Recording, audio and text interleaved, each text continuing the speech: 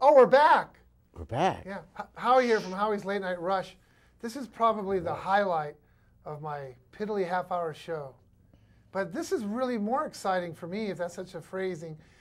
5 years since he's been up here. Charles Fleischer, the man of can I say 1,000 voices? I was trying to actually count them, and I got to like 115.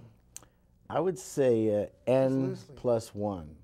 Because whatever it is, you can always add another one just by just making it a little higher, or a little lower, or a little more southern, a little more New York, or more eastern, or more western, high western, low western. You can always just tweak it. See, that was 7 right there. 7? I counted 15. Okay. What happened?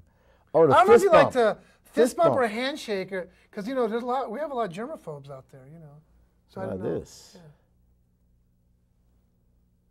Charles, why is it taking so long to have you up here, and you've been doing a zillion things? Well, I've been busy, It's like I love coming up here, but last night in my intro, Zodiac. Did you see Zodiac? Yeah. See? Did you know I was in it? Mm-hmm. Okay, just check. That's the best work I've ever done. Yeah, that was I reviewed that movie, and I didn't know you were in it till I actually saw it. And I went, is that Charlie? I go, oh my gosh, it really is. Wow. Marilyn Manson told me that, he said, I know you, and you scared me. Marilyn Manson said that? To me. He said that he was scared by you? Yeah, I know Manson. Funny. I opened for him on New Year's Eve. Marilyn Manson? In Vegas. That must have been a trip. But yeah, he said he scared me. And also, just back to the movie, not to go too Manson tangent, just to get a little more self-flagellation.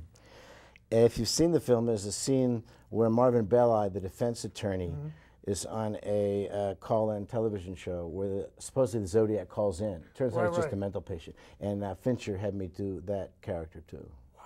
So there's actually 2 characters in the movie. See? But I don't want to talk about me. I want to talk about you real quick. I want to talk about... It's a one-man show. You're the only comic we've had up here who gets the whole, 1 hour and 10 minutes. I come out and do my little 10... Please, I could get really emotional about that. It's like a special. We won't even talk about the fact that the other act had a serious accident. I can't tell you what happened. Unfortunately, there's no medal this time. Charlie didn't have to stretch. Is that a problem? I don't think so. Yeah, they've allowed me to do that because, It's a lot to condense, actually, into that time frame. It is? Yeah, it is. In fact, and you do artwork, too. He has these incredible paintings. I described it as if you were to slice open your head and it spilled out on the canvas. I think that would be the closest representation of your work. I don't know. Well, I have different kinds of work. Like you're always drawing. Well, yeah, you got to. But it's almost more than you're writing. Look at that. This isn't good for TV. You can't see that. I know, but look at that. It's not even finished. It's just a sketch. But let me get to a more detailed one that'll freak people out. That looks like someone's internal organ. Hey, come on, man. You don't talk about that in front of the girls. How stupid is it showing my sketchbook on television? Isn't it wild, though? I just think it's great. It's like I have a need to visually express myself. Constantly, too. Can we get a tight show? This is one of Mr. Fleischer's recent sketches. Is that trippy or what, Megan? Look at that. Can we get tighter on it? Yeah.